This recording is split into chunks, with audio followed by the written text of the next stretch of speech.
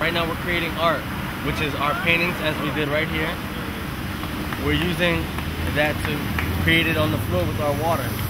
We're trying to make Love Park our canvas, basically. Using the cup, we use tape around it. Enough tape to need to provide a small access hole. Okay. And we put water in it from the fountain, from Love Park fountain. And after that, we just start painting. Use any piece of space we want, dab down the water, and follow. Basically, we're tracing them. Did you come up with this method, or? It's a mixture of studying.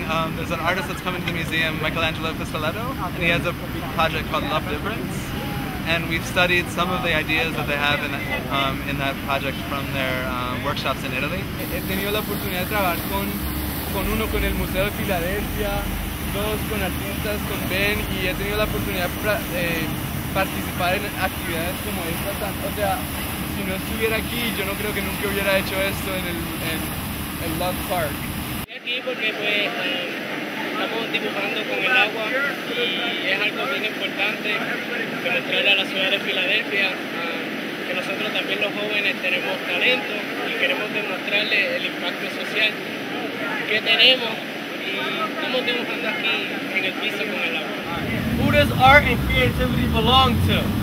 My answer was, creativity belongs to the people, or rather anyone who sees art and transforms it in their mind to be what they want it to be, as in anything.